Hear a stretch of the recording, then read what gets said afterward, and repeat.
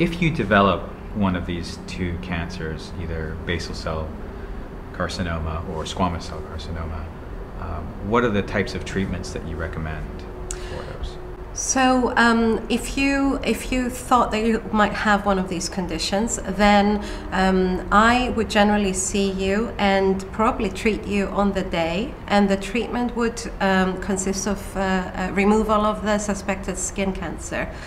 So for both of these conditions, the best treatment option is removal, and we wouldn't just be removing the suspected skin lesion, but we'd want to take a small amount of healthy skin all around it, a small margin of healthy skin. And that we know from research, we know how much to remove, and that is enough to normally completely remove the skin cancer and prevent it from coming back. Because with a basal cell carcinoma, that's what we tend to think of, whether it's going to grow back or not. And with squamous cell carcinoma, we do have to think about the possibility of it coming back, or there is sometimes that small potential for spread to other parts of the body.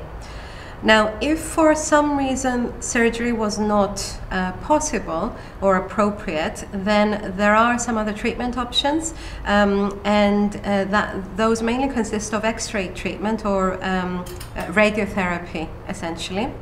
And at that point, I would probably be taking a small skin biopsy first to completely confirm that this is what we're dealing with, that it's either a basal cell or a squamous cell carcinoma, and then asking one of my very well-trained oncology colleagues to see you and treat you from that point of view.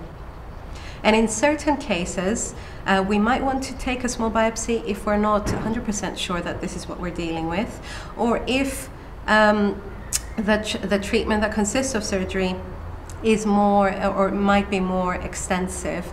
It might require treatment through a plastic surgeon.